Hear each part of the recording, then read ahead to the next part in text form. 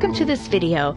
Today we're going to be talking about perimeter, circumference, and area. I'm expecting you to write all of them down and then have them memorized for your video quiz, and then you'll just need to apply a couple of them. So the first one that we're going to look at is a square. And in this video, when we use an S, it means side length.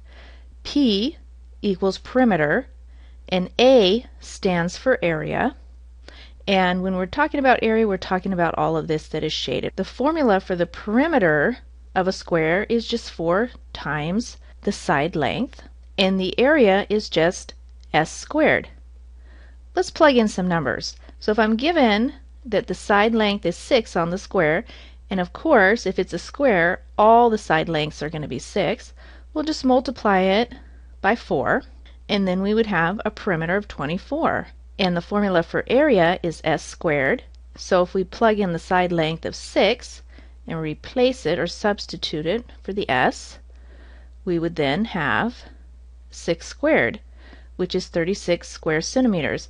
Now you can write it like this, or you can write it like this. They both mean the same things, 2 different ways to just write that it's squared. And the next one is a rectangle. And when we're talking about the rectangle, the B stands for the base, and the H stands for the height.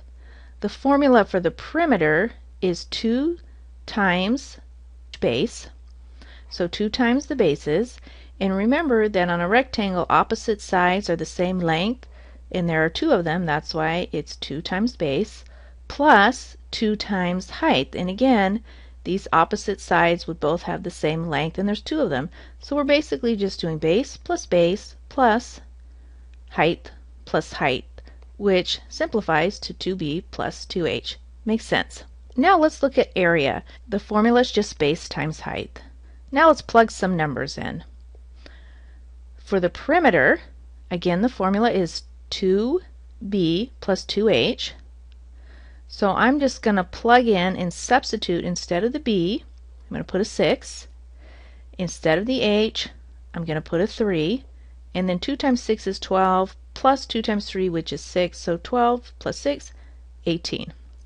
So the perimeter would be 18 centimeters.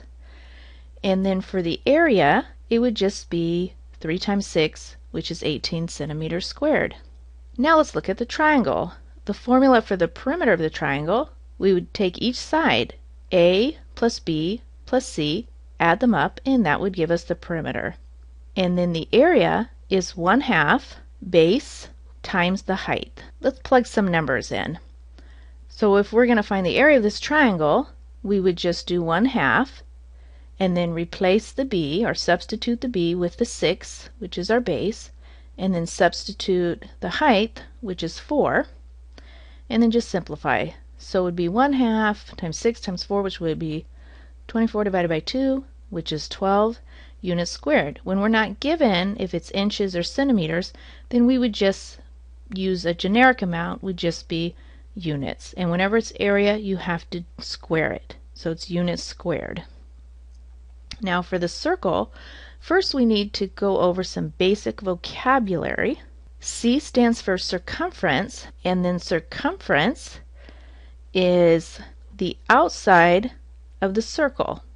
So it's basically the perimeter of the circle, except when it's a circle we call it the circumference. And the diameter is the segment that goes from one end of the circle to the other end and goes through the center.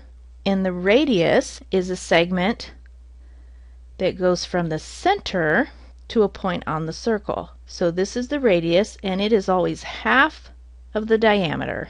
And then the area, of course, would be everything that's shaded. So let's learn our formulas. First, let's look at circumference. The formula to find the circumference of a circle is 2 pi r, or diameter times pi. So if we're given that the radius is 5 and the diameter is 10, we can do this 2 different ways. By plugging in the radius, so substituting the r with a 5, we would end up with 2 pi 5, which simplifies to 10 pi, or we can just plug in or substitute, instead of the d, we could put a 10 for the diameter. The final answer would be 10 pi inches. And for the area, the formula is pi r squared. So in this case we're given the radius is 5. So substituting and putting a 5 in place of the r, we would have 5 squared, and then 5 squared is 25. So our final answer is that the area is 25 pi inches squared. Anyway, have all of these formulas written down and memorized and be able to apply a couple of them. I'll see you guys soon.